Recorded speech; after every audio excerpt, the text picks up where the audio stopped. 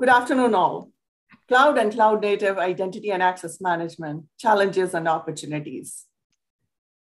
Enterprise IT paradigms are constantly evolving. Multi-cloud, hybrid environments, container platforms, microservices architectures, and APIs for partners and subsidiaries. This is becoming the new norm. At the same time, the threat landscape is ever evolving. Cloud misconfigurations and all the breaches that we've had pose more and more challenges for enterprises, and hence they have to move to a zero trust architecture. Yet identity and access management is a space where there are a number of challenges enterprises are facing, basically because of the sheer scale, dynamic, and distributed nature of cloud and cloud native technologies. So in this panel discussion, we will discuss some of those challenges and opportunities available to enterprises. So without further ado, let me introduce this panel to you. My name is Aradhna, Chetal. I work for TIAA, and I'm the co-chair for CNCF Tag Security.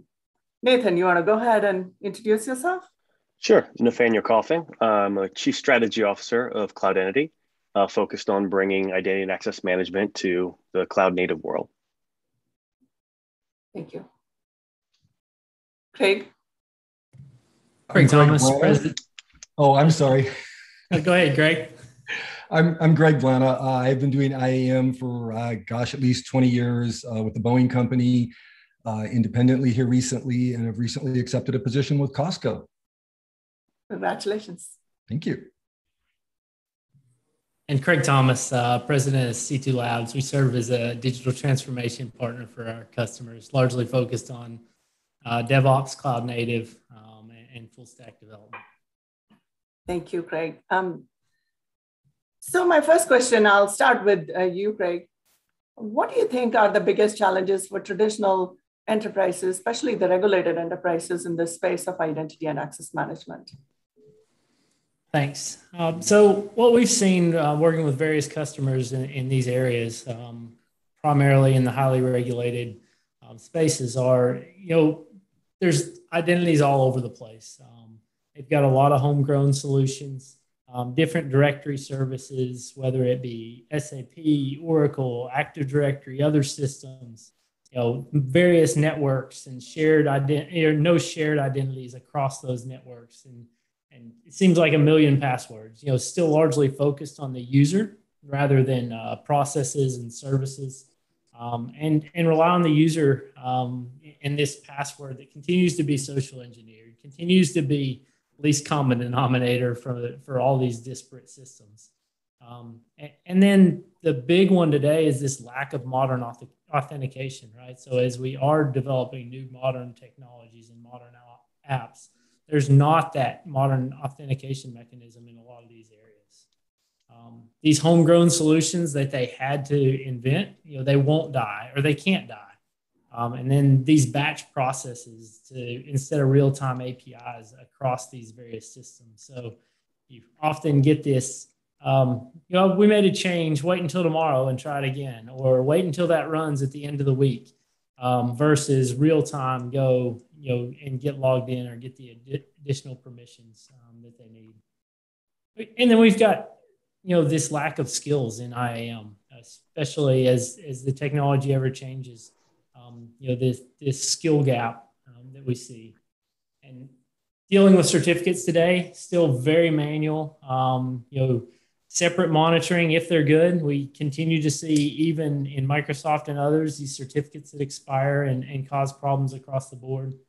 And now with regulations and other things, HSPD 12, PIV cards, smart cards, tokens, YubiKeys, adaptive auth, it's just kind of all over the board. And organizations continue to struggle with that, both from an end user perspective as well as from kind of an IT administration perspective. Also, IAM is not a core part of the project planning, right? And so we have cyber has gotten better at being baked in and network architecture baked in, but having this IAM as part of this project planning and this IAM board of, hey, if you're going to bring on a new project or a new system, it has to support this identity structure. lack of modern enforcement points as we look across containers and other things. How do we enforce identities? How do we enforce these policies at different levels rather than just this edge case of firewalls and network ACLs? And then just finally the frustration of users by of using this, lack of funding, priority of the business and IT of fixing the identity issues to be able to support kind of the next generation of IT architectures and projects. Thank you, Craig. So Nathan, you've been doing identity for a couple of decades now. Would you shed some light on how to mesh container platform identity and access management and enterprise and cloud IAM provided by the providers in a multi-cloud environment? Absolutely. What we've really seen over the last 4 or 5 years with the advent of distributed services, microservices, Kubernetes, right, is the need for a workload identity, and that's really where SPIFFE arises. Generating that common identity framework, for everyone. It's really what the definition of SPIFFE is, right? And and the beauty of that is now we have what we think of as service identity. In the past, it's been done by things like API keys or by shared X509 certificates, things that are obviously just as bad as sharing passwords in the old user identity context. And so now we're taking that and we're expanding it outward, right? We're thinking, how can we federate across, across Kubernetes clusters, across service meshes, across different parties, and be able to maintain that unique identity for the workloads, and then cross-reference that in a very much a zero trust algorithm, right? Making sure that you can identify and authenticate the workload to identifying and authenticating the service or the API, to identifying and authenticating the actual user, right? And being able to corroborate all three of those, and then build a zero trust authorization, right? To interlay and control how data is flowing in between those three disparate entities, right? Being able to authenticate them strongly, being able to pass that authentication on, and then being able to authorize exactly what is being passed down to them. And that's really what we're seeing kind of emerge, particularly in that hybrid and multi-cloud world. Is we've got developers building the net new, and we've got kind of a lot of the legacy, more traditional items, that might still be on-prem or at least a bit, or maybe have been replatformed into your cloud. But how do you start to interconnect those, right? How do you securely connect services and APIs from your monoliths out to your next generation, functions? And SPIFFE coupled with OAuth and OPA began to solve that problem in a very elegant manner. Thank you very much. So I have a follow-up question. But still, there are traditional identity and access management on-premise for enterprises, and this disparate identities and management systems, they still cause a lot of integration issues. So do you have any ideas as to how we'll mesh them together? Yeah, so what we've seen in 2012, 2013, right, is we saw the advent of OAuth and OIDC. And what that was designed to do is separate apart your user authentication away from your service identity and your service authorization, right? Literally, OAuth is designed for delegated authorization. And so by decoupling those, right, now you're able to continue to use your existing IDPs, use a standard-based way of federating them, and whether that's OIDC or whether it's something like SAML, now aggregate all of that as identity context, right? And then you start sharing that identity context into what you can almost think of as your service IDP, which is a combination of OAuth client IDs, as well as obviously SPIFFE identifiers, being able to correlate those. And now you've got a very secure way of authenticating their user. And that could be MFA, it could be adaptive authentication, it could be even legacy user ID password, and carrying that over into your service identities, which now also have their own strong authentications, again, using things like OAuth client identities or using SPIFFE. Thank you, Nathanael. Well, my next question, Greg, I want to talk to you a little bit about claims-aware and externalizing claims-aware applications and externalizing access decisions out of the application. This has been a concept that has been discussed in the industry quite a bit, but I haven't seen a whole lot of progress made in this space. So do you want to shed some light on this, please? Yeah, I don't know if I call it a pet peeve, but it's definitely an annoyance of mine. I find it frustrating. We look at the OWASP top 10, either for API or for web applications, and we see access control as a major issue. It's gaining in prominence. I think I just saw a very recent release of OWASP Top 10 for web authentication or web applications, and authentication, broken authentication went to the top. So it's definitely a problem. I also think that as we see, I'm an optimist. I think we're going to see gains in our ability to protect ourselves with ZTA technologies, that sort of thing. It's going to become more and more enticing to go for that low-hanging fruit. We're going to go to the front door and knock on it and say, hey, can I have your gold and your jewels? And if we get the answer yes, great, that's a great attack. So this is definitely a problem. It's definitely going to continue to be worse and worse until we do something about it. In this sort of scenario, maybe I would look at the industry and say, okay, I'd like to point my fingers at the standards bodies. They're not giving us answers. But I think, we all here are aware that NIST has been giving us answers for getting close to 20 years now, and they've been evolving those answers quite well as security technologies evolve. And so I can't really blame the lack of answers. I could look at vendors and say they're not giving us the solutions. We had our first go around, with Xactmol. I think there were concerns there about performance, et cetera. But as we move into cloud native, the opportunities to sidecar some of these capabilities, I think eliminates that concern. And so, what's the problem? Why are we still moving rapidly towards a dark picture around access control? We just need to have, I think, enterprises step up and adopt this as a very important part of their security stance. We need to be able to go out and do a quick scan on the internet or talk to someone who maybe just got out of school and not get 3 or 4 or 5 answers as to how we should be stepping up our access control scenario. We should all be speaking from the same playbook. And I think until that happens, we're going to continue to see this problem get worse. But at the same time, externalizing access from applications in traditional applications is a hard problem. It requires investments. It requires development work. Greenfield applications, I agree that it's easier to implement. But why have we not seen a migration in this direction? And Nathan, could you shed some light on this as to whether it is being adopted? I haven't seen much success with this. Yeah, well, so there's a couple things there, right? So it's a multi-part question. So it is being adopted by forward-looking organizations, but it's few and far between, to your point. Now, I think what's happening is, we've been kind of caught in between, a rock and a hard place, our legacy equipment and what our developers are building today. And there hasn't been a good bridge built, right? So, if I go and talk to a traditional IAM person, right, he's still worried about how do I add IAG to SAP, right? Trying to think of kind of an older application, right? How am I going to do role management? All of these things, and those are defined and known problems that have existed for the last decade and a half, and they really have no idea, right, what's going on in the developer landscape today. Meaning, if the typical identity person went and looked and said, "Oh my goodness, you guys are rolling out APIs that have no concept of user identity, that are leaking data, all these other things, have no real authorization built in, much less externalized authorization built in," they would pull their hair out, right?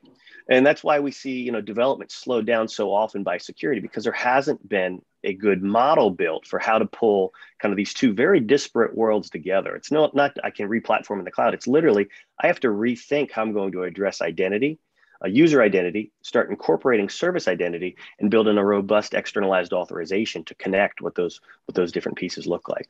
And it's only been, in the last couple of years that we've started to see this start to emerge in the industry. There's been some standards out there, OIDC, OPA, well, OPA's not a standard, but CNCF Incubator Project, right?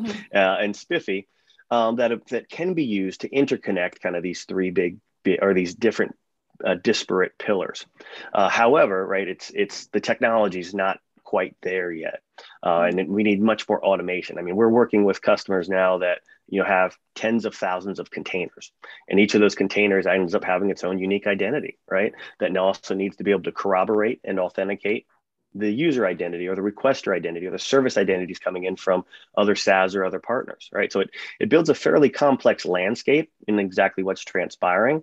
And you've got to use authorization kind of at this governing body, right? As ensuring that only the right data is going to the right services after they've been accordingly authenticated. I don't know if you could pop up that diagram, but I kind of walk through how they all fit together. It's probably a good time for it. Sounds good. I will share.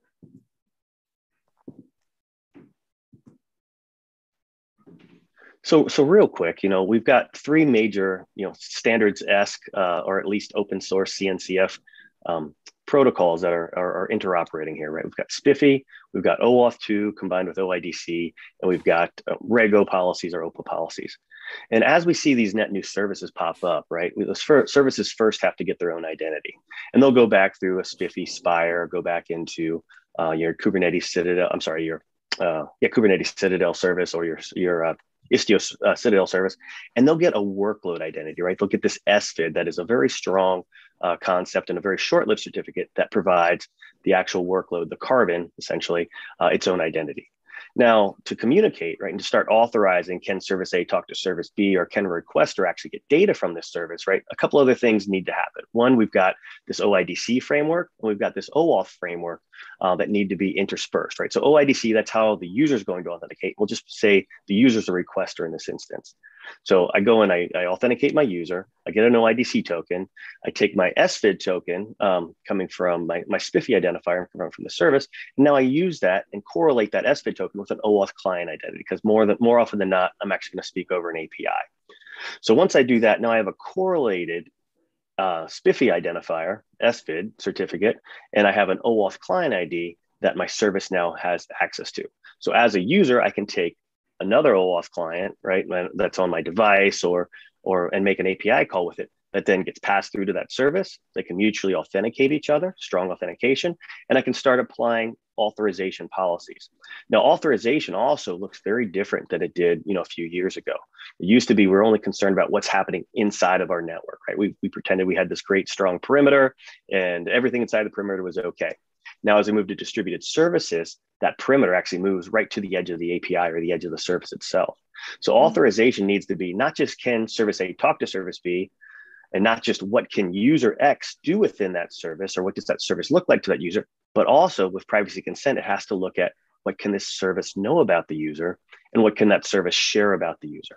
So we've gotten a much richer set of requirements as well as a much richer set of tools that when they all work together, right, can accomplish this in a very automated, seamless manner and then wrap a rich layer of governance around it. However, like if you're just on day one, you got to start somewhere and you have to say, I'm going to start with giving my workloads identity. Hence, I'm going to start using SPIFFE and using things that are out of the box, within things like Istio. And then I'm going to carry that forward and tie it together with my OAuth. And then I'm going to carry that forward and tie it together with my existing IDPs and use OIDC. And then I'm going to start protecting that data based upon authorization policies that are aware of the context of the service, meaning is it passing financial data? Is it regulated data? Is it privacy data? And then perform authorization policies right on top.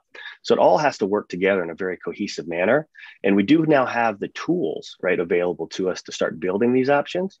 However, we have not, or most companies have not actually started that path in a rich manner. They'll do it for a project or two, but they certainly haven't done it, at a cloud center of excellence or an API architecture point of view.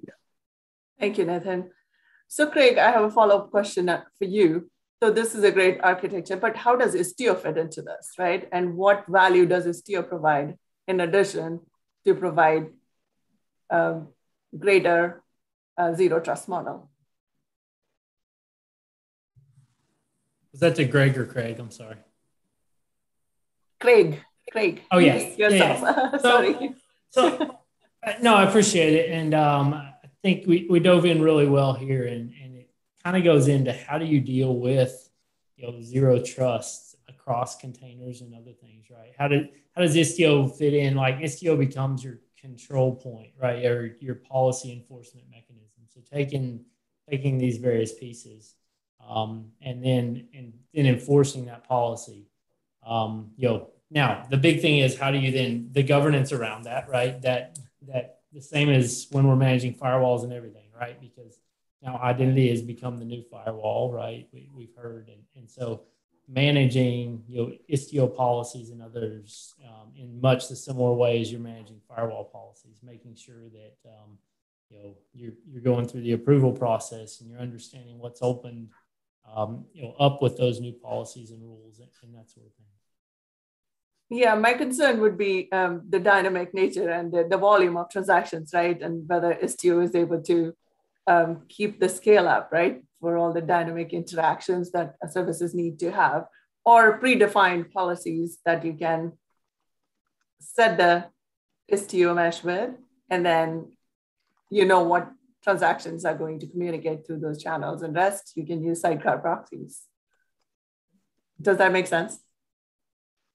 Yeah, and I agreed. It's I can't speak to the level of robustness of that, but certainly I have those same concerns as we scale it out, and maybe Nathan has a little more experience, or Greg, in scaling that out versus kind of like you were talking about, Nathan, in just kind of a POC or a small scale deployment. Yeah, I'm just curious, Greg or Nathan, do you have any opinion on that you'd like to share? Well, yeah. So it's definitely scaling out, and scaling out in very big ways, meaning tens of thousands, if not hundreds of thousands of transactions per second, as well as tens of thousands of containers, right? And so what's happening, right, is obviously all that's not in a singular Istio cluster or in a singular Istio service, a single Kubernetes cluster, a singular Istio service mesh, right? So you have to start federating, which is part of the more recent SVID work, SPIFFy work, federating in between your different Kubernetes clusters or Istio service meshes, right, to start to share that data. However, by up-leveling it kind of one notch and saying, okay, it's going to be API communication, or at least let's start identifying it with API communication and tie in OAuth, right? We've seen OAuth scale massively already, and being able to start to incorporate that as the defining body for delegated authorization. Can the services talk to each other? What data can the services see? As well as now with the latest grant spec with an OAuth, you're able to start tying together rich policy with how data is being released and how services are intercommunicating. So we have the frameworks there. We have seen it scale up to millions of services, even with even more users accessing it. However, now it needs to start moving into how can it be better productized, and how can it move into production faster and be adopted faster by more companies, which is to your point. Thank you very much. I think we are at time. We have to leave some time for questions and answers too. I want to thank you all for this discussion today. Thank you all. Have a good day. Thank you. Thank you. Thank you.